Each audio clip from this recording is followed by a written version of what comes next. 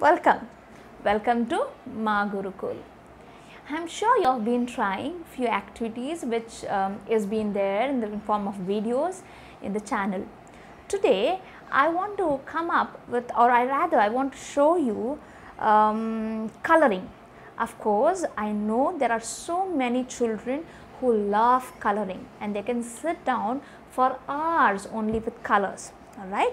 But today we will be focusing coloring using crayons, color pencils, that is using the pencil mode, alright.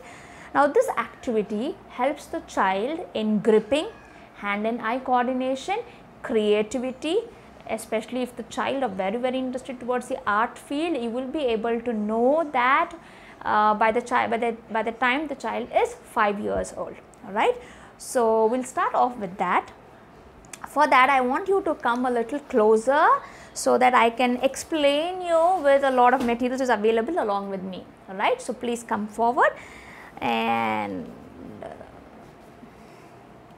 yes.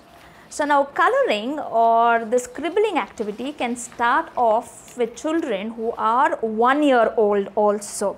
So this activity is for children who are 1+ years old and can go on until even they are doing their master's degrees in arts and etc. So there is no age limit here at all, alright. So I would like to focus on what kind of has been done.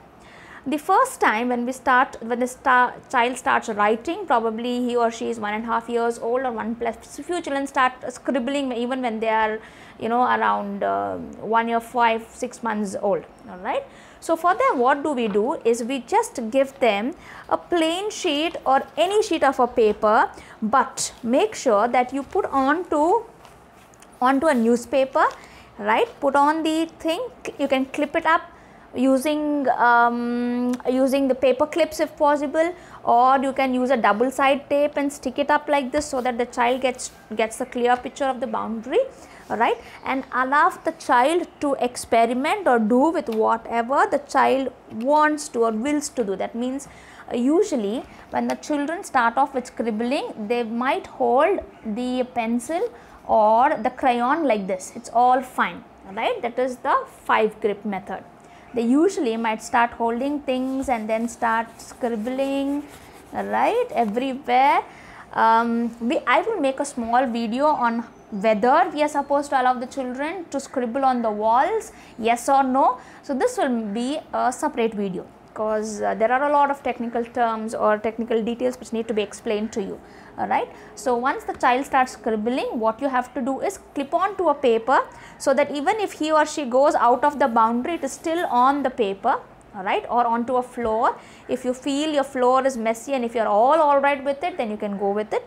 So you just have to give a plain sheet of a paper and no a boundary of a drawing, like no house to be drawn, no circle to be drawn, just a plain sheet where they can experiment with sitting line, standing line or whatever they want, alright. So with respect to this, I would like to show what Kairav or how Kairav had scribbled, alright. So if you can focus and look into this, right, if you can focus and look into this. So this is the scribbling he had started initially with, alright. I used to encourage him by giving smileys or by giving starlight smileys so that he feels, wow, I've done a good job. Now this method was again for hand and eye coordination, creativity, gripping, alright, and just for their way of expression, right. So he was initially like this.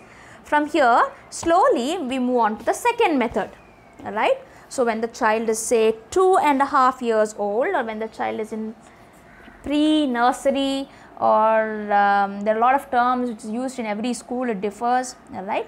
So what we do is we draw a big a fruit or vegetable, any shape, whatever you feel the child is interested in. So we draw that, cut it and give it to the child. Again make sure that you give some kind of a background or some kind of a clothing or a newspaper to them so that they can do the coloring, alright. And then they start coloring onto this. What happens here is the child's confidence builds up that he or she has done something. Even it comes out of the boundary, when the child shows it to you, you are so wow about it. And the child also is confident that he or she is drawn or colored, not drawn, sorry, colored the fruit, the vegetable, the animal, the vehicle. So, whatever you want to, the balloon, stars, so smileys. So, you can experiment with n number of things. So, the second method after giving them a boundary is a cutout method to build their confidence in coloring. The third method, or when they slowly start increasing their age to 3 years, then we start giving them big pictures with boundary, like how I will be showing this one to you. My son liked Spider-Man when he was 3.5 years old. Right. So, he asked me to draw Spider-Man, so I drew a kind of a rough sketch of it. Can you see the coloring is all outside and he's used a single color, right. So, it was all fine, it's all fine, it's all outside. I have written my date also. So, 2018, right. Kairav is 5 years old now. So, 2018 he is 3+, right. So, this is how it was. Slowly the children will start building up on their coloring skills, right. And now I also want to show at the age of say 5 years. So, this is how Kairav is able to color at the age of 5. He is still not 5, he is yet to be 5. So, you can look at the date 15, 5 and 20. You can see the boundaries are pretty better, pretty good. He has used oil pastels, that is the reason you can see a lot of red colors outside, alright. So, this is how we encourage the children in drawing. First, initially give them a free boundary with nothing, and then we move on to a cut piece one where they can color. So, even if they go outside the boundary and color, they are still happy, and when the parents are happy because the child has done a fantastic job. Alright, and then you slowly move on to bigger boundary pictures. So, you just draw a big square and give it to them, let them color inside it. They might color outside, or the boundaries might, while they are coloring, they might come out of the boundary, it is all fine, and slowly start reducing that into smaller versions and start putting pictures, images into it, alright. So, I hope you will try these techniques with your children. Yes, one more, I just forgot to mention you this, please come a little closer to me. I would like to show you these things. See, the size of the crayons also matters, and the type of the crayon which you choose also matters. There are n number of options available these days. You have plastic crayons, you have erasable crayons, you have a lot of options available, lot of designs available, but I am more concerned about the size of the crayon, right. So, let me arrange them in the correct size. If you see, this is the thickest version available, right. So, these are available usually in oil pastels. Of course, the normal crayons are also available. After which you will go on with these crayons which are widely available, right. The 10 rupees or 20 rupees crayons are widely available. Then you have this one which is almost like a pencil, but a little thicker than the pencil, and then you have the color pencils, alright.